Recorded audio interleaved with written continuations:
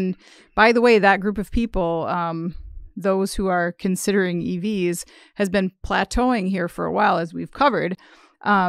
The new tax and spend bill that was just approved is phasing out the tax credit for buying electrics in September of this year.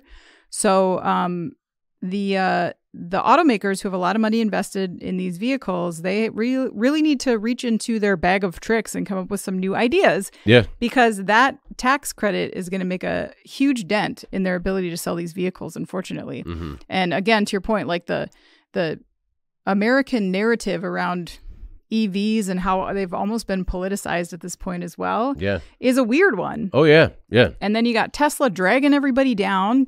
True. I mean, that's not like... Oh, yeah. More on that later. Yeah, right.